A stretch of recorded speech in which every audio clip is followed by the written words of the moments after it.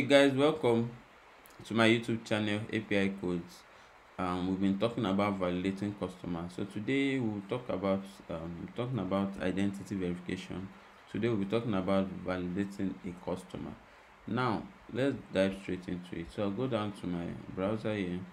Then if you look at it very well, you can validate a customer's details. Now this only works for dedicated virtual accounts. If you are using the dedicated virtual account, your business fall under the following categories: betting, financial services, and general services. If not, you can't be able to use this service. Now, okay, validate customer validation endpoint is used to verify identification details provided by your customers. You can validate a customer by sending a post request to the validate customer endpoint.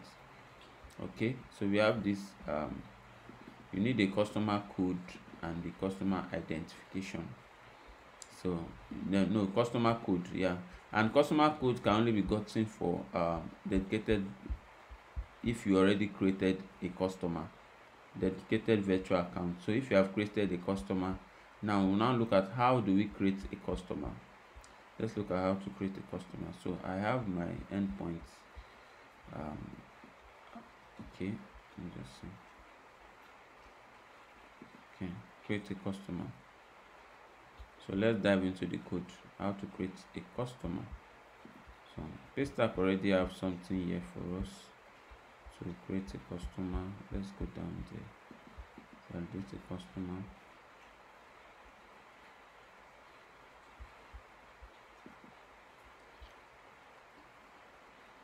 Wait just a second.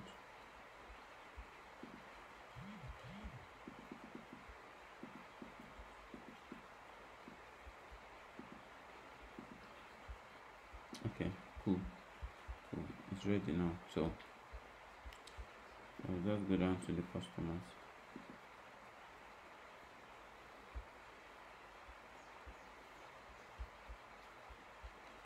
So let me see.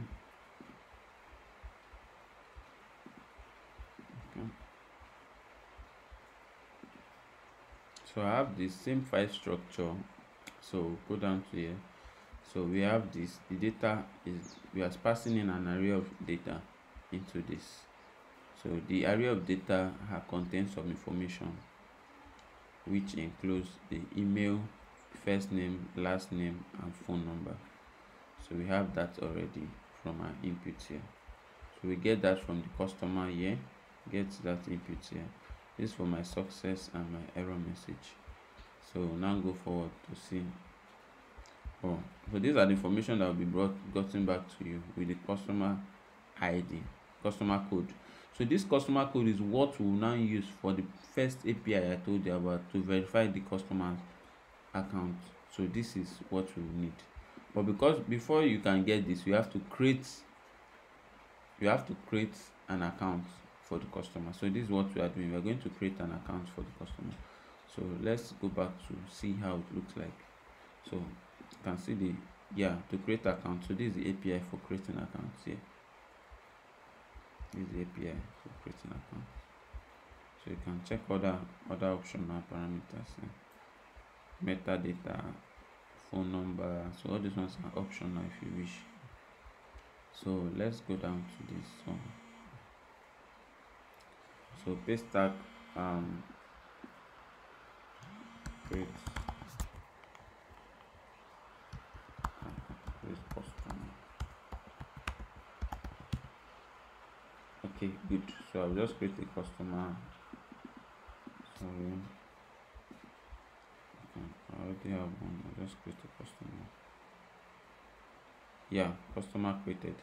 So from there, we've seen how to create a customer. So you can create a customer, and from there you can now get the customer code.